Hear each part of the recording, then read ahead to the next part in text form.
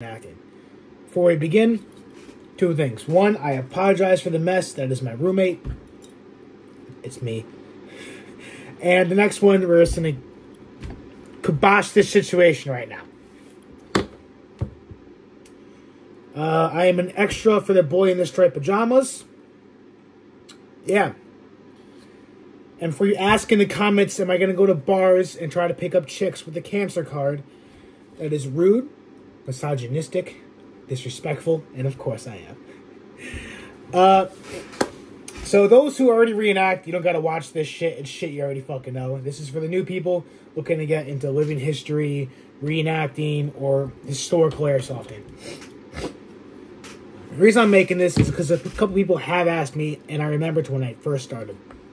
When I first started, it started with a couple YouTube videos, mainly watching Collector Nick on YouTube. And who else did I watch?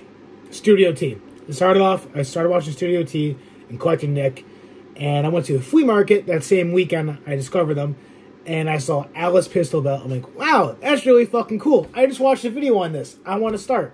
Of course, I know now it was an incorrect pistol belt, but that kind of just snowballed into bigger and bigger things. But when I did get mainly the correct kit, I was still very confused and nervous how to start. Nervous because, as with any new hobby, it can seem intimidating. Like, I remember going to a gym for the first time. I'll put a picture of Fat Boy Rocker right here for those who aren't familiar with him. I was nervous to go inside a gym, you know? It was intimidating, it was scared.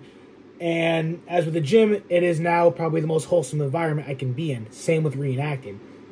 As with anything else, there's a lot of dickheads and assholes and fucking boomers. The equivalent to a boomer in the gym is the old naked dude who's just playing with his fucking balls. But it was nerve-wracking to start. It really was. It was nervous to meet new people. I wasn't that good with speaking. I still can barely fucking speak English. I mean, you guys watch my videos. I mumble and stutter like a motherfucker.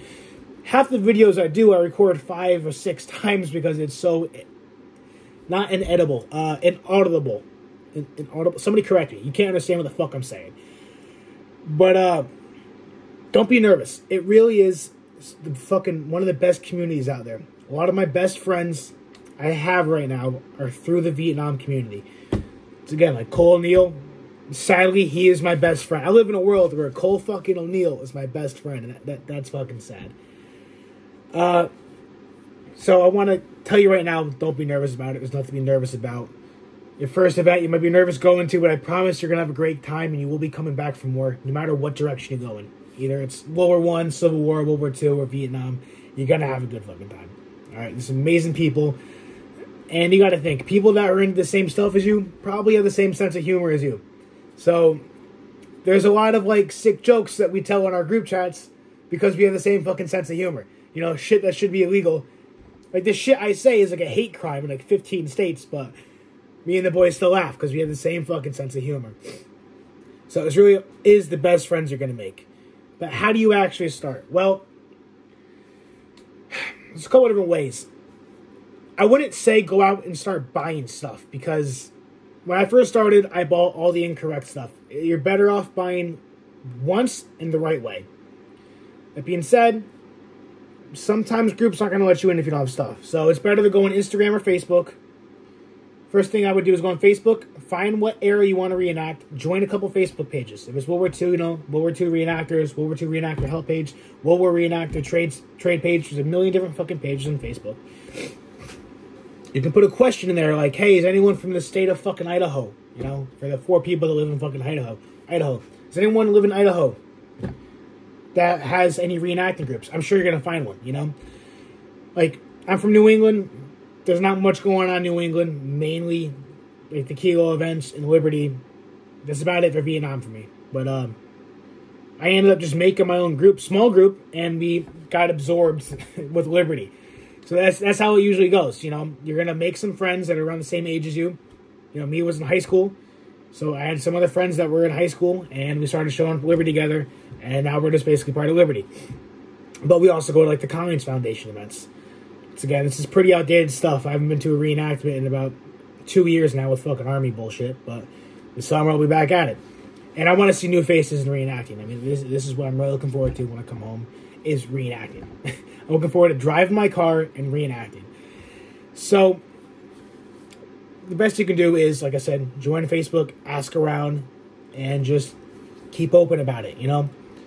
You're always going to find random people. I mean, I've met random people at airsofting fields that had really good Vietnam kit that weren't part of any groups. And I'm like, hey, man, I go to Liberty Canyon. It's this like 3 to 4 day long airsoft event in fucking the woods of bumfuck Vermont. Would you want to come? They're like, wow, I just met you. Yeah, I'd love to come to the woods of Vermont. So it really is. You just got to get out there. That's all it really is. It's really easy to find the groups once you get the connections. You get connections fucking fast, especially if you start off and you do your research and you buy the right gear. Nothing to worry about. A lot of these groups too, if they see you're really that interested, like a guy like me, I have like 7 sets of web gear, you know? If I find somebody who's actually really fucking interested in this and wants to give it a go and doesn't want to waste money on it just to find out he doesn't like it, hey bro, I have an extra set of web gear. Just buy fucking boots. I don't have boots your size. Buy boots and a t-shirt and underwear and I'll supply you the rest. You know? Or I have it all. You can wear my fucking underwear. We can take turns. That's really all it is. It's just a lot of outreach. You just gotta just get out there on Facebook and you're going to find a group. It's that simple. Go on Facebook, you're going to find a group. Or just go to a local airsofting group. Or just fucking start going to, like, museums, you know? Like example, the Collins Foundation. There was a huge living history event. It was like a 2-day weekend where there was all kinds of different eras. I have the video on my YouTube somewhere.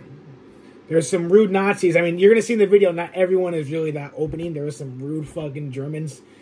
But, I mean, I remember towards the end of the event, we're fucking doing ambushes with the fucking people dressing up the Civil War. I mean, it really is a good time. And you're going to find a lot of good people there. So you can even go to a living history event and make friends there. I mean, I met Cole O'Neill the first time in Orange, Mass, doing a living history event. I was just sitting in a hole I dug, Vietnam, and he came over. He's wearing a fucking cowboy hat, like a fucking tool. And we started talking, and he hits me up on Instagram. Like, 3 months later, he goes, hey, I don't know if you remember me or not, we met at Collins Foundation. I'm like, yeah, you know, I saw that tight ass walking away, and I wanted a fucking piece. But, it's that simple, man. Just go on Facebook, try to go on a group, or go to a living history event and try to find a group there. They're very opening. Age usually doesn't even matter that much. I mean, I started when I was fucking 14 or 15. A lot of groups are going to say you need to be 18, but realistically, that's not what's going on. I mean, remember my dad was kind of nervous the first time, you know, that his fucking 14-year-old son wasn't going to the woods with a ton of old men playing dress up, but it really is. It's a safe, opening community.